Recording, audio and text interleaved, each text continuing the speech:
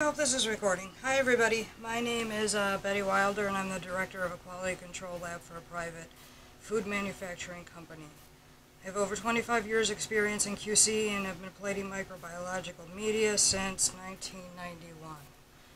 Probably older than most of you have been on this earth. Anyway, I'm doing this testing on my own personal time. I have no personal or financial stake or interest in the companies whose products I'm testing. I have been purchased or gifted all these products, and therefore they are mine to do with as I please. I can use them, I can run over them with my car, I can throw them in a bonfire, and since I'm trained to do so, I can test them for bacteria. I'm only testing these out of personal curiosity. I have no ability to certify any results that I obtain. So, for the purpose of this video, I'm going to document the procedures and techniques that I'm going to be using in the testing of various lipstick samples for the presence of bacteria, coliform bacteria, and yeast and mold. The date is Tuesday, June 18th, 2019. The time is 7:37 p.m. The room temperature right now is 75 degrees Fahrenheit. For this round of tests, I'm going to be analyzing different brands of lipstick for microbiological contamination.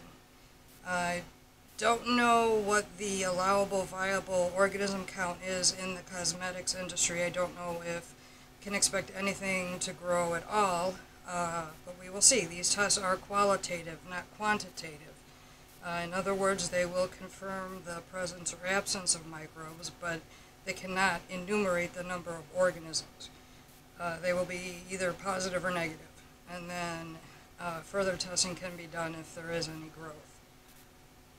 So I've chosen to use 3 media to plate each of my samples. The first one is a nutrient agar, and that is this guy right here.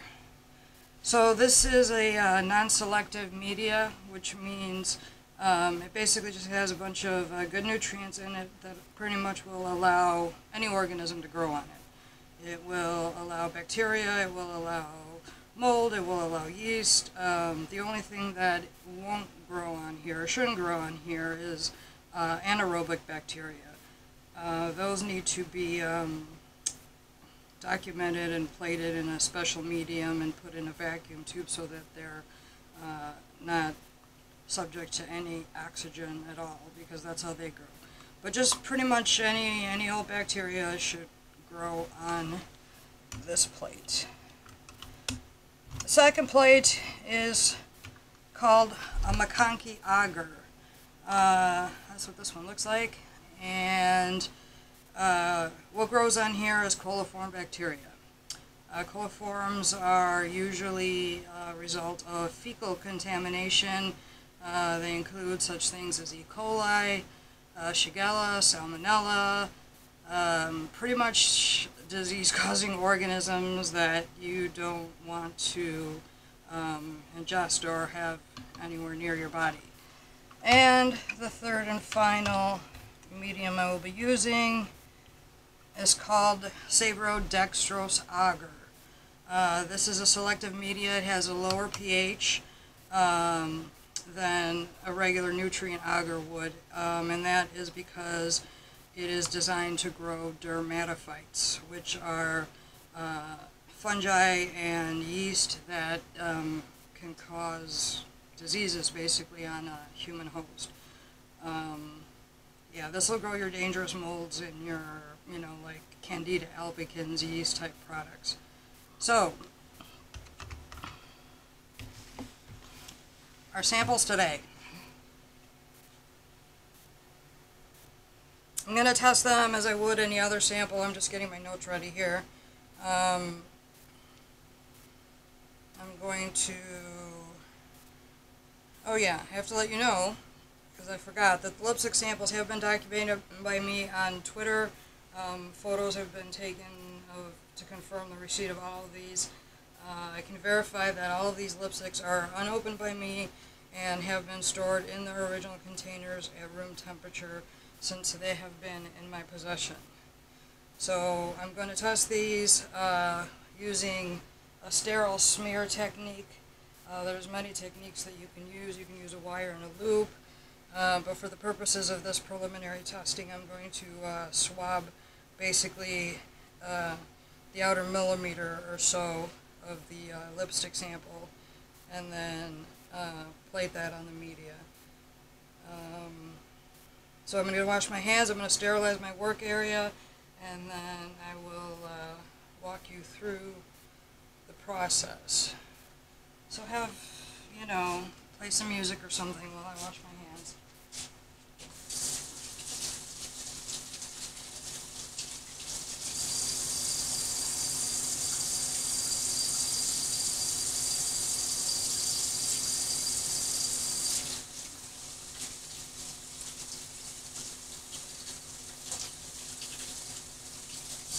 By the way, there are other instruments that are in the lab here that may intermittently go on and off depending on what they're doing, but I can't stop those from happening because this is a working lab and those instruments have to function.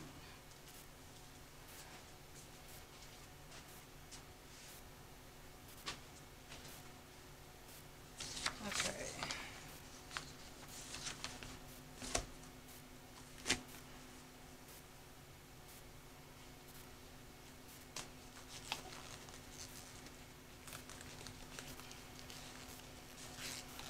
Putting some gloves on. I'm going to be opening these for the first time.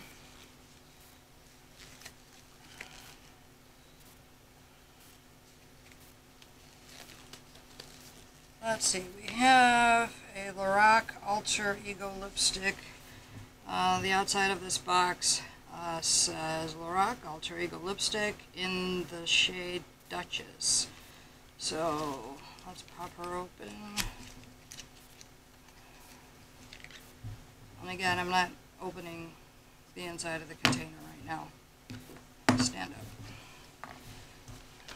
Next we have some Jaclyn Hill, or Jaclyn Cosmetics, actually I should say. That's technically who the brand is. These are in the shade Fussy. Shade Control Freak, and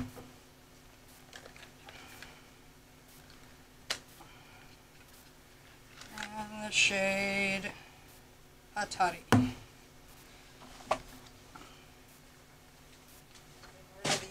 Outer packaging, and here we have a Morphe liquid, no, not liquid, Morphe lipstick cream in the color Forevs. I'm going to open this one up.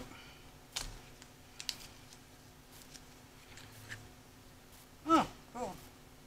Alright. The last one is a MAC Amplified Cream Lipstick in the shade 126 Bare Bling.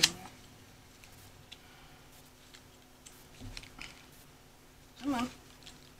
Come on out. There we go. So, what I'm going to do now is I'm going to just kind of squish these out of the way for a minute. I'm going to sterilize my work area. This is 100% denatured alcohol.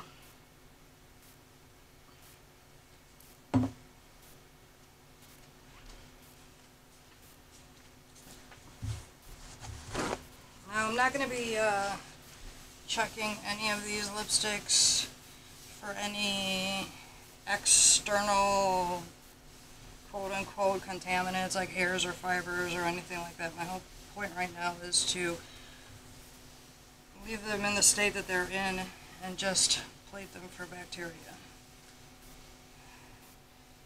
That should just take a second to dry.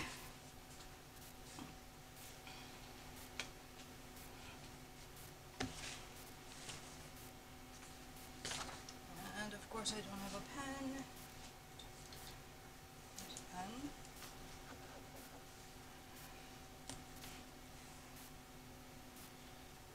Alright, in no particular order, let's start this. Yeah, I should do, let's do Nutrient Agar and then Macconkey Agar and then this Dextrose Agar. So what, if you don't know anything about microbiology and plating, plates are, the medium is in the bottom of the plate and then the top is just a lid. So I've had these, they're all stored in the refrigerator, but I've had them out for about 45 minutes now because they should acclimate to room temperature before you plate anything on them. You don't want any drastic swings in temperature to affect what you might be growing.